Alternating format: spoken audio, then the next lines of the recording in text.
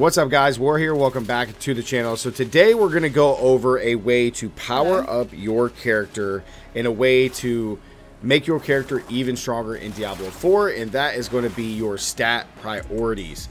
Now, before we can understand what stat priorities are, or the secondary stats of your gear and items, is first we have to understand how your character works or your build works, right? Now, I will note that as you're leveling and getting to 50, it really doesn't matter too much. You definitely just want to put on the strongest things, I would say, but you want to keep in mind on what your build does. So for example, I am playing Werebear Pulverize. Okay, so my skill tree, I'm all about doing overpower damage, vulnerability damage, and then just straight CC damage. Okay, so my build is all about doing crowd control, stunning, slowing, overpowering, so that's why I need as much fortify as possible, like with Earth and Bulwark.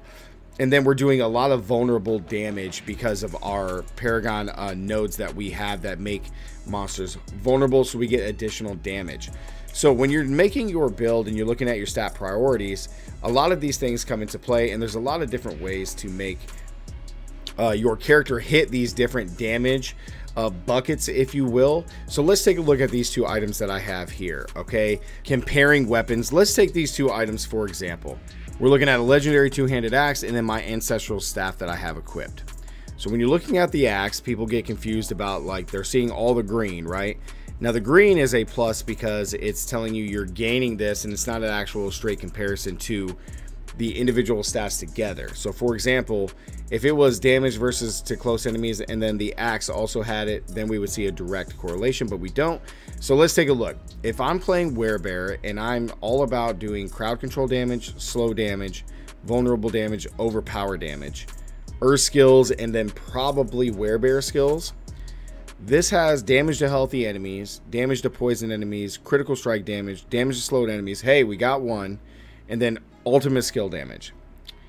But when you compare it to my current staff, we have damage to crowd control enemies, overpower damage, damage to close enemies, willpower, which does give us more overpower damage, and then we have crit strike damage with earth skills, which all of our skills are earth skills. So when you're comparing the weapons like this, the staff is giving me hits on every single one to the stats that I use my build for. So it's all about knowing how your build works and what stats to get. Now, when you're looking at some other items, even like this one, for example, basic skill damage isn't good. The slow damage is great. Vulnerable damage is good. And then distant enemies doesn't really help us, but it could be good. So like this staff is pretty good, but my ancestral staff is much better. Stat priorities can make the biggest difference when it comes to just buffing your build. And this applies to more than just your weapons, right? When you're looking at defensive things here, like these pants that I have, plus 60 intelligence, like, yeah, intelligence gives me resource regeneration. Like, this is good to help mitigate the resource regeneration, but it's not necessarily the best thing that we need for the build. Same thing with dodge chance. Dodge chance doesn't help us. We'd rather have it be something else, right? So when you're looking at these gear pieces, it really comes down to just maximizing your build based on what your build does. So my build is just very slow. We're tanky. We're going to take hits, but we're going to be up close and just deal a lot of damage. So the dodge chance is good on these, but I'd rather have it be something else. And you can go through this through everything. Now you're probably asking, like, well, War, how do I upgrade these or know when to really look at the stat priorities here? Is, again, up to 50, you don't really care about this. You really just do this once you get to 50 plus, because then you're accessing your Paragon board, as well as starting to get high level gear like Sacreds and Uniques. So that can really change and give your character a huge power spike. So one of the ways, guys, to accomplish getting the right stat priorities that you may need on your build is going over to the Occultist. So over here, you can enchant an item, and we'll talk about this more in a different video, but you can enchant an item.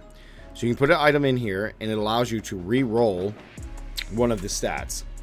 It allows you to re-roll one of these stats that you can to get something else. However, we don't know what it could be, but it does cost a lot of money and a lot of resources to do this. But you could re-roll and try to get an item that has something. For example, I have re-rolled a previous stat that I didn't like on my old staff to try to get something better.